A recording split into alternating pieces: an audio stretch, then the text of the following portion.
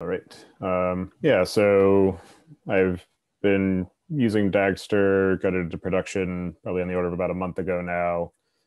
So this is just kind of recapping my overall experience of from the problem that I was dealing with of having a homegrown cron job running with poor visibility and error reporting to using Dagster to replace that and serve as the foundation for bootstrapping other pipelines and more organization. So bit of backstory first is actually met Nick a while before he actually went public with Dagster, and he told me that he had actually been using the data engineering podcast as one of the critical sources of research he was doing that ultimately led to his decision to build Dagster and identify that as a problem space that was worth pursuing. So he gave me that demo, and from then I was fairly committed to using Dagster once I had the opportunity to actually spend the focus on replacing some of our existing pipeline approaches. And I use that term very lightly because it was a pipeline in name only, not really in terms of its actual implementation or execution.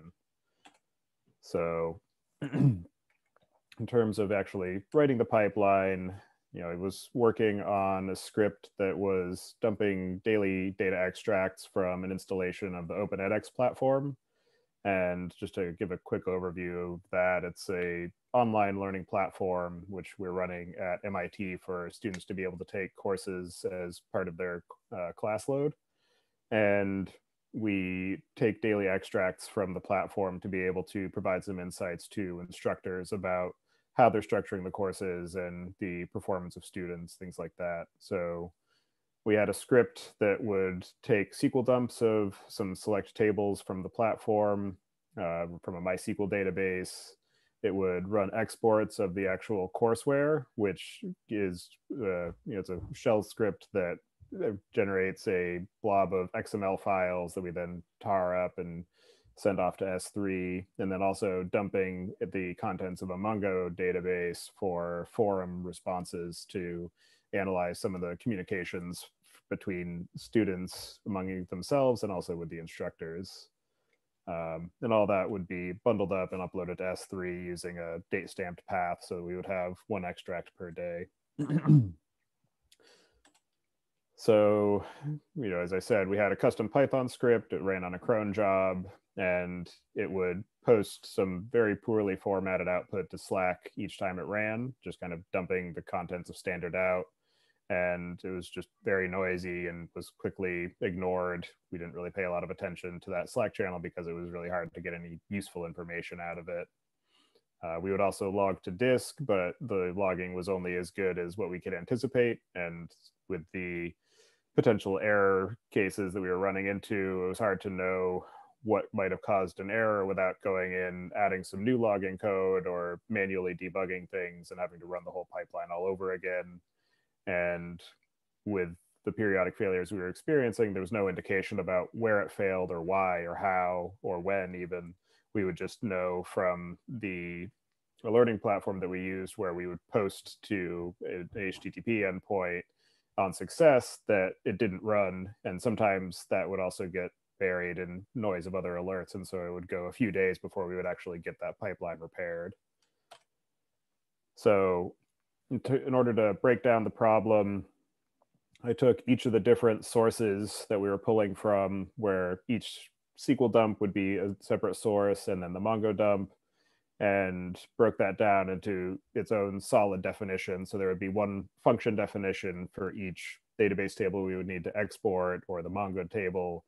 And it all starts with that first stage of listing the edX courses, where it hits the edX API to get a listing of what are all the courses that we're working with, so that that can then get fed through to all of the downstream solids. The communication with the MySQL database, I was able to extract out as a custom resource definition so that we could reuse that logic and have Dagster handle establishing the connection at the beginning of the pipeline run and close it down cleanly at the end of it. And that way it's also reusable for other pipelines that might need to be able to just pass arbitrary SQL definitions to a MySQL database and get the output. I also wrote a resource definition for the daily extract folder so that that would be consistent in terms of is creating the folder and then removing the folder at the end of the pipeline. So just being able to take advantage of those lifecycle hooks that the resource capabilities in Dagster bring in. Dagster also has much better logging and error reporting out of the box, and the visibility with Daggett being able to go in and see this is the stage that failed, these are the stack traces that happened, and not having to think about all those things ahead of time provides a lot of value. And also, because of the dependency graph in the tasks, we're able to get the behavior of, unless everything runs successfully, we're not going to run the upload, so that we don't get any partial uploads where we might have a silent failure and not know about it. So once I got all that done, that was probably on the order of a month or so of development work to get the pipeline defined, figure out what are all the pieces of Dagster that we wanted to be able to hook into, and then went to trying to figure out how to get this running in production.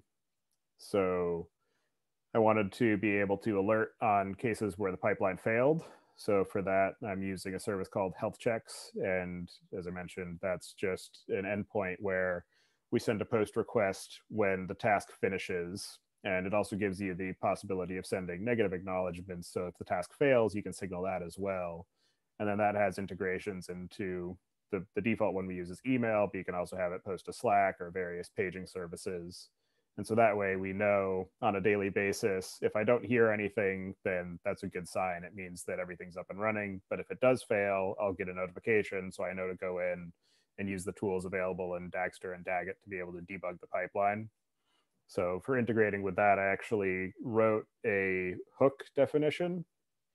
Well, first I wrote a resource definition for being able to communicate with health checks, and then wrote a hook that wraps the pipeline definition with a success and failure event, so that if the pipeline fails, it'll tell health checks that there was a failure event, and I'll get notified of that, and then I can go in and debug. The other element that I realized once I first started working on getting it into production in our QA environment is I went to the Daggett UI and realized that there was no authentication or authorization restrictions. I could just go directly to the website, and if I clicked on the link for the Dagster instance definition, there would be secret values there, or in the pipeline playgrounds, there would be secret values exposed there as well.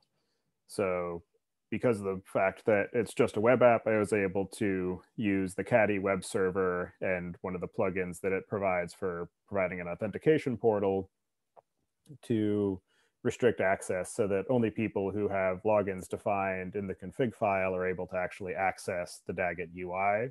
So it solves that problem. And then Caddy also has the added benefit of automatically managing TLS certificates, so that all the communication is encrypted over the wire. So you can see on the right-hand side here is what you see if you land on the page. If you go to pipelines.odl.mit.edu, you'll get restricted. You'll get that sign-in page, and unless you're able to pass valid credentials, it won't let you through. And then the other problem of even getting it running is being able to package and deploy the code. And I knew going into this, as soon as Dagster, I think it was in the 0.8 release, added the capability of having pipelines deployed independently of each other and having Daggett be able to communicate between them, that I wanted to be able to take advantage of that and have each of the pipeline definitions siloed in terms of the deployment and development cycle. So I went through the process of writing some tooling to package up the pipeline definition and all of its dependencies and the version of Python into a Debian package, so that it's a single object that I download onto the host machine and use the standard apt tools to just install it. And then using, so that when there are new versions, I just repackage the project, add a different version number, install it using apt, and it just installs cleanly over the previous version. So it gives me a very clean way to upgrade in place without having to rebuild everything from scratch all over again. So there's a tool, I've got links to all the tools I used at the end, but it's called Vdist, that just gives you the option of being able to package all of that information up into a Debian package or an RPM if that's your flavor of choice. So yeah, the tools used, I'm using a tool called Pulumi for provisioning all of the infrastructure on AWS. it's similar to Terraform, but it's just infrastructure as code. So to be able to version that and run it all cleanly. Packer for building the EC2 machine image for the Dagster application. So it packages up all the pipeline code and dependencies. So I have a basis to work from, as well as bringing in all the caddy definitions, things like that. SaltStack for actually placing the configurations on disk once the instance is running and deploying the package updates. And then for being able to manage secrets in production, I'm using Hashicorp Vault for being able to generate dynamic credentials for the database, being able to pull static values for things like the the secret key that I might need for, or the client tokens I need for talking to the edX API. And for simplifying communication between Dagster and all the other systems that I need to be able to communicate with for the source data, I'm using Consul for service discovery so that I don't have to worry about, in the process of writing my Dagster code, how do I determine what the source destination is for being able to communicate with it. In terms of the Dagster features that were very useful in getting all of this running and into production, using the scheduler for being able to set up the timelines of making sure that the job runs every day, the resource definitions for being able to extract out the communication with the MySQL database and the daily daily folders for uploads, taking advantage of some of the resource definitions available in the Dagster ecosystem for the Dagster AWS package for communicating with S3, and then also being able to use pipeline presets to separate out the configuration loading for different deployments of edX, because I have one environment that's for students at MIT, and then another deployment that's used for a professional education product that we are building. So being able to use the exact same pipeline code and just point to a different configuration file to talk to the different source systems and upload to separate destinations was very useful, reduces the amount of boilerplate and duplication. Using the hooks definitions that were added, I think in maybe 0.9, for being able to have that on success and on failure logic attached to the health check system.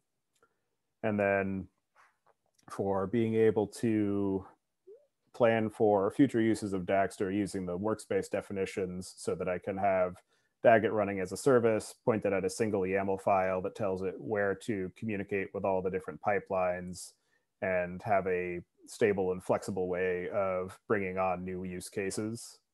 And then within the pipeline definition itself, having the use case for being able to write expectations so that I can see if certain quality checks are passing or failing, asset materializations to understand what are the files being produced by these pipelines, and then having flexible metadata to be able to generate another source of information that can be used for future analysis of how is the use of this pipeline trending, how are the volumes of data that it's processing changing over time.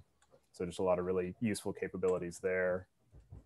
Here's a quick diagram of the overall data flow. So on the left, you see Dagster with its Postgres database and its own VPC. It's using VPC peering to communicate with the edX application server and its dependent resources, and then using S3 as the intermediate storage for Dagster, as well as its logs, and publishing the edX data extracts to a separate S3 bucket. So that's where we are now in terms of next steps, looking at using the Pants build tool for being able to use a mono repo structure for having all my pipeline definitions in one source control repository, but being able to build and package all of the pipelines separately and deploy them independently from each other, while still being able to have shared resource definitions and common libraries that can be used across those pipelines. Going to be putting up a package archive to make it easier to upload and deploy new versions of the pipeline codes as the Debian packages. So using something like Artifactory or the Pulp project. As the use case grows, I'll probably end up bringing in Dask for being able to distribute the overall workload. And then to simplify onboarding new use cases, creating some pipeline templates using a tool called Copier that's similar to Cookie Cutter to be able to provide some scaffolding to users who want to be able to write their own pipeline so that I don't have to be hands-on with all of those new use cases. And then probably new resource definitions as time goes by for things like Vault for being able to pull in secret values in memory at runtime so they don't have to sit on disk as a potential source of compromise. So the things that went really well are the flexibility and granularity of the Dagster framework as far as being able to define resources, having them be reusable, having the solid definitions easy to define and hook together in various pipeline formations, using the hooks for success and failure events, asset tracking and materializations for rich metadata. The fact that it doesn't have a prescribed deployment methodology is useful because it means that I can use my existing tooling for being able to deploy and manage it without having to buy into another ecosystem such as Kubernetes if I don't want to, but having that as an option if I do. And then the fact that the core framework was designed to be easily extensible so that if I want to write a new scheduler for using something that's maybe a bit more flexible than Cron, I have that option. And then the dependency schema for being able to determine how the various components of the pipeline fit together and can be reused there. And being able to ensure that the values passed between them match a certain format. Some areas I think I'm looking forward to for improvement are an expansion of the scheduling capabilities. So getting cron scheduling set up is still a little bit opaque and requires a bit of manual intervention, but all in all, it worked well. But being able to add in new ways to define scheduling, maybe do it dynamically or have better granularity or trigger-based scheduling will be useful. Probably going to be hooking into the GraphQL API for some of that. It'll be useful as Dagster gains more adoption to have a repository of examples from the community of actual code that people are using in their pipelines or a set of reusable resource definitions that you can incorporate in your projects.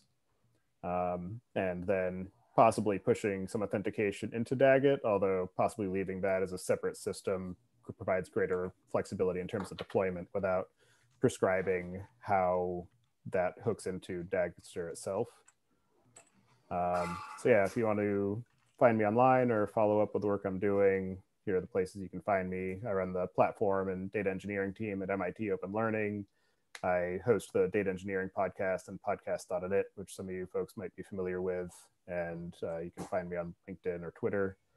I'm not very active there, but I do exist. And then all the code that I'm using for building the pipeline and managing deployment is actually open sourced. So you can take a look at it, fork it, use pieces of it, ask me questions.